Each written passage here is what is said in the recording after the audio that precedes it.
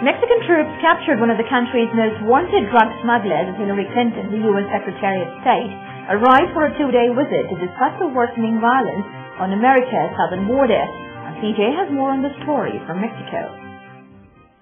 President Felipe Calderon said soldiers seized Sigifredo Najera, a leader of the ruthless Gulf cartel Zetas, in the northern city of Saltillo, Coahuila.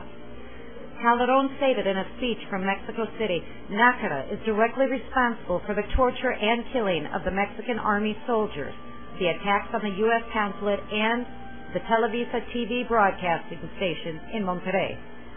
In another boost for Calderon, Mexico on Thursday arrested Vicente Zambada, son of top Sinaloan kingpin Ismael El Mayo Zambada, who is wanted in the United States.